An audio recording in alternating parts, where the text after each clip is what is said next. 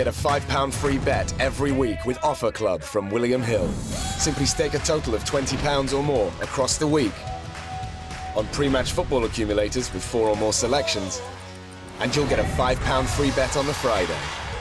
Join William Hill Offer Club on mobile or online now.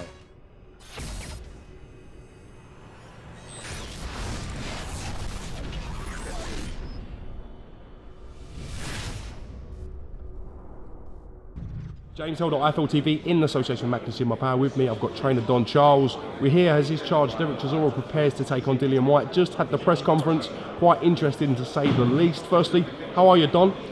I'm always doing good. How are you? I'm very well. Where's the hat? We're used to seeing you with a different hat on. What's going on? I'm kind of trying to restyle myself, you know, phases. Okay. Let's talk a little bit about the press conference today. Firstly, how do you think it went? How do you think Derek handled himself today in front of the media? Yeah, I mean, it was quite subdued from both parties, from both fighters. People were expecting fireworks, and they didn't get it. I'm glad, because you know the fight is already sold as far as I'm concerned. There's no need for any antics or anything like that. I thought both fighters conducted themselves very well. I can only assume that's the silence before the storm. You've obviously prepared very well with Ian Lewison for DILLIAN White. You probably know his style and watched more footage of him than you probably care to say. What do you expect from him against Derek CHISORA, and how confident are you that you know what he's going to bring? You know me, I'm always a confident guy. I was confident that Ian Lewison was more than capable of beating DILLIAN White, yeah, and my mind hasn't changed on that. Yeah, DILLIAN was victorious on the night. He fought the perfect fight. He fought very clever. He boxed clever, and he was victorious. Yeah, but I was convinced that Ian had the beating of him. I'm still convinced that Ian has the beating of him. But there is that but. That but is you can't weigh 20 stones and go into a fight to contest. So we've learned that from that particular fight. Did I learn anything new about DILLIAN White? I've always rated DILLIAN. Yeah, he has a very good punch selection.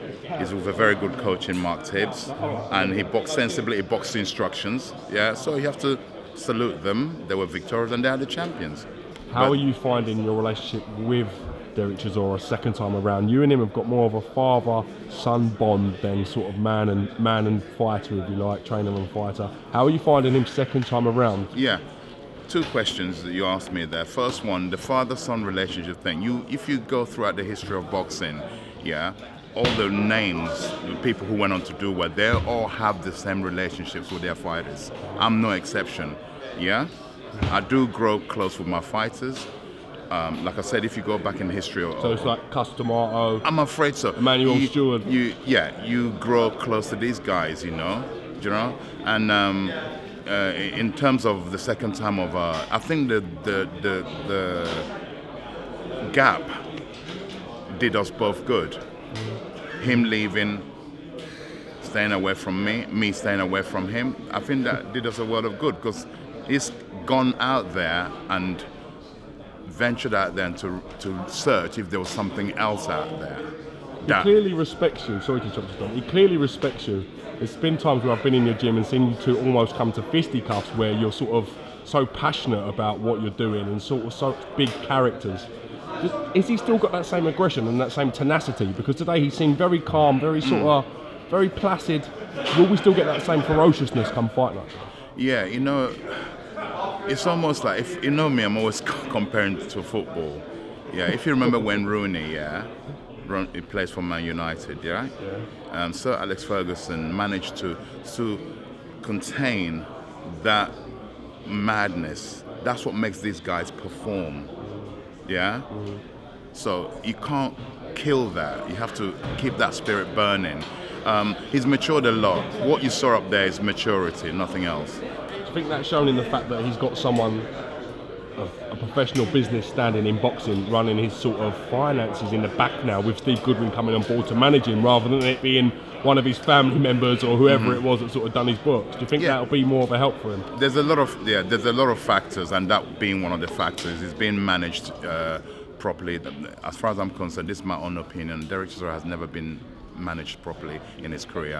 And we've got a guy here in the name of Steve Goodwin who's doing that job. So that allows me to get on solely with the job that I'm good at doing, which is training the fighters. And I trust Steve, and he's doing a very good job. So far, we're gelling well, the whole team.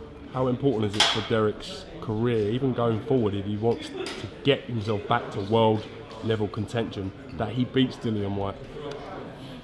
So can you repeat the question? Yeah, no worries. How important is it for Dereck's career to get that momentum so he gets back into contention at world level, that he beats Dillian Whyte? Oh gosh, I mean, it's unmeasurable in terms of how much this fight, every fight means a lot. This one in particular, because where we are, where his stock is right now, his stock is low, and losing has never been an option. Certainly, we're not going to lose this fight. Losing has never been an option, and in particular this fight. Listen, we can't wait for this contest. It really is a mouth-watering affair. So thank you very much for talking to our folks. It's good to get you back on the channel, and we look forward to seeing you in the build-up, no doubt. Thank you very much, Don. Thanks, James. Always a pleasure.